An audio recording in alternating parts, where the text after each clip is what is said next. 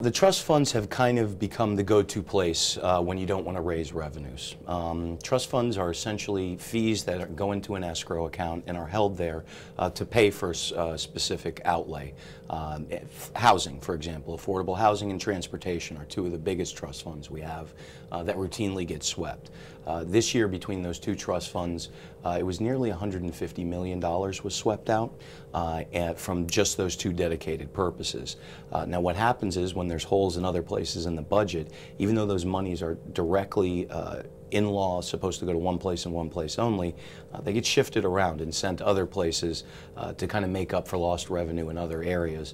And that's kind of the place where we're at right now in Tallahassee.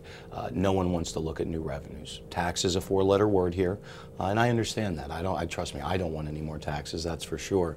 But at some point when it comes to real revenue, we're going to have to take a look at that.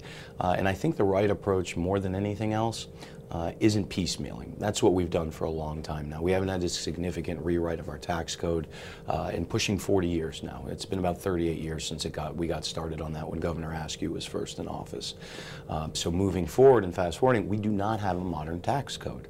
And that's one of the things that I think the state really needs. And that's one of the ways I think that people that are very leery, people in public office who don't want to be accused of raising taxes or fees, a way to actually try to help give them cover, politically speaking, in the sense that, listen, we're going to redo everything. Some are going to go up, some are going to go down, some are going to remain the same.